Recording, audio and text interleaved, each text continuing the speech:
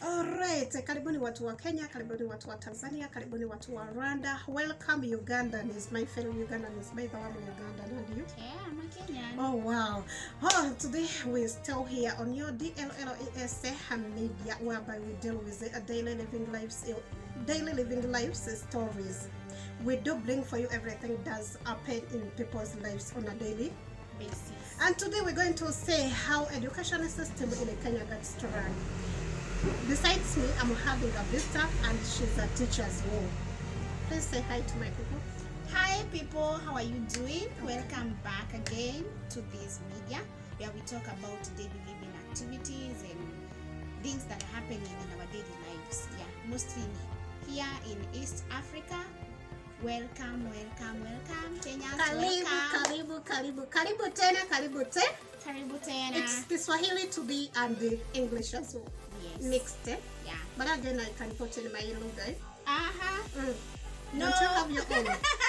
Okay. How is Kenya, by the way? Oh, Kenya, we are fine. Actually, in the education system, we are in our first term. First term? Yeah, first term. We need which month? We are in August. August. And yeah. you're talking of first term. First term. How is it? How did it get to come like this? Okay, we are in our first year academically, so we started our first term a few weeks ago. Talk about it. Pupils and the students back to school. Yeah. As of now? Yeah, they're at school. What? Ugandans, where are you? They need to answer us. We are waiting for those replies. We need the answer. Yeah. Okay, teacher Njeli Jacinta. Okay. Please tell us, for us in Uganda, I will talk about Uganda because it's the one I know better. Okay. We started by, we having baby class, top, and is it baby class, middle, top, before you join primary one, that's P1. And you guys, how do you do it? Back then, we used to have a system of 844.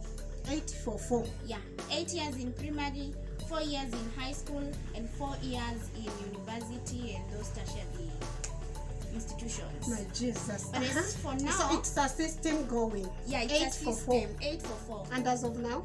As for now, we have in a different system. The one that you are calling it is CBC.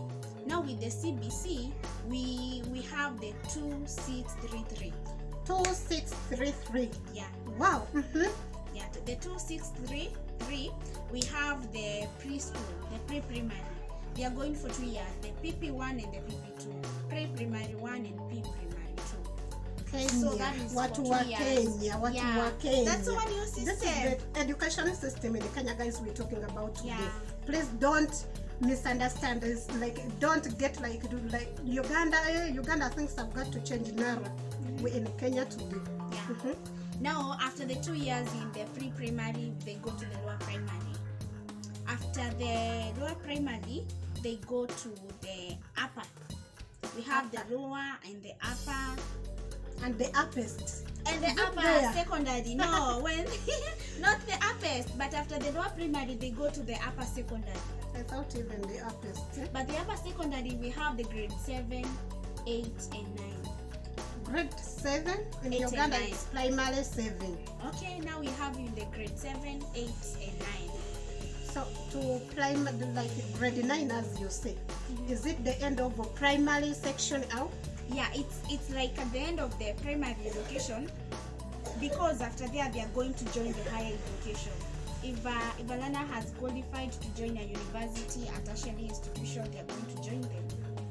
My Jesus, where are we? It's like now they have eliminated the